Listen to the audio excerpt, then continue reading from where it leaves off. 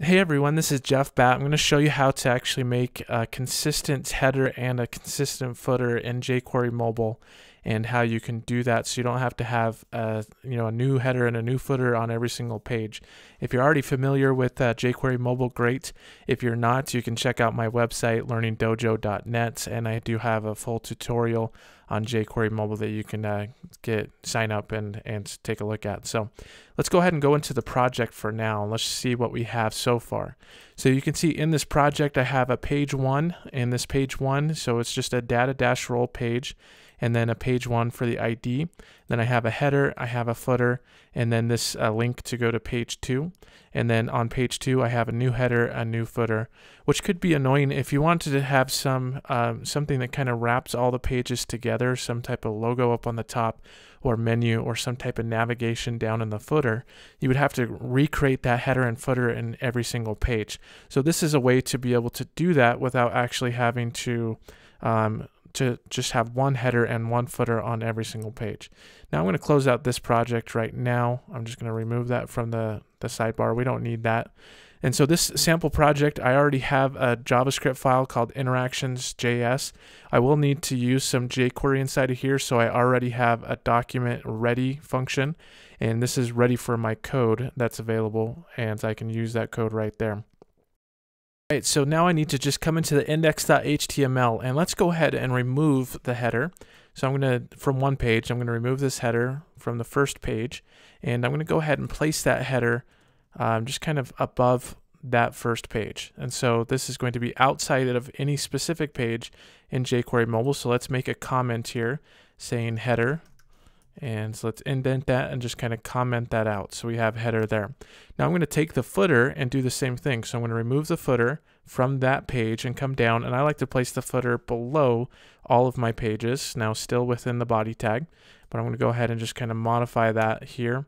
And now let's just say, instead of page footer 1, let's just go ahead and just say page footer there. And instead of page 1, let's just call this sample website or something like that. Again, this is up to you. If you build some type of courses or some type of navigation, this is a great way to be able to do that.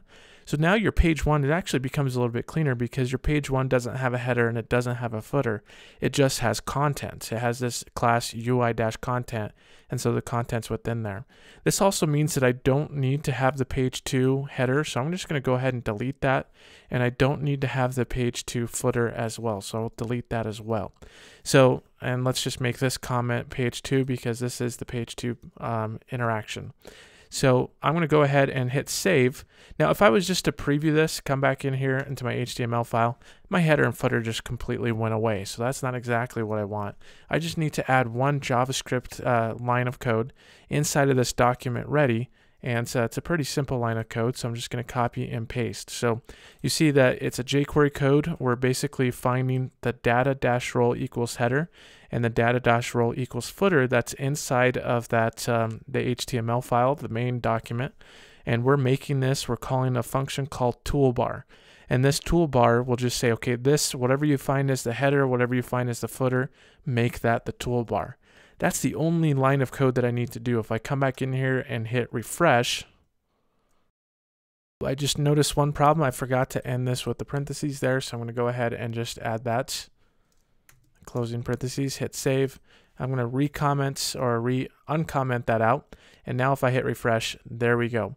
So you can see that's the sample website and the page footer. It doesn't have the default page because it doesn't know which styling to do.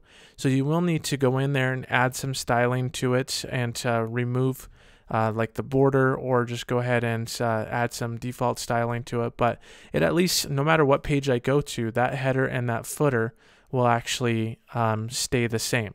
So again, if I wanted to stylize the header and footer, I can come into the CSS file. Let's go ahead and just say .ui-header, and then add some, let's just say border style equals none. Hit refresh, and you can see that border went away.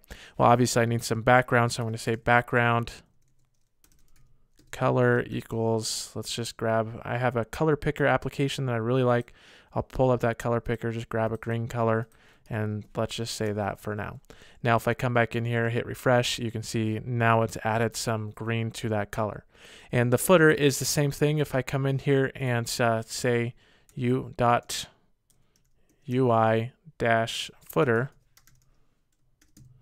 then I can say border style equals none as well. And then background color, let's add like a kind of a light gray here. And now if I come back in and hit refresh, you can see the page footer. That looks a little bit better. Than I may want to change that to kind of a darker gray up on top. Or I could even change, let's come in here and say color.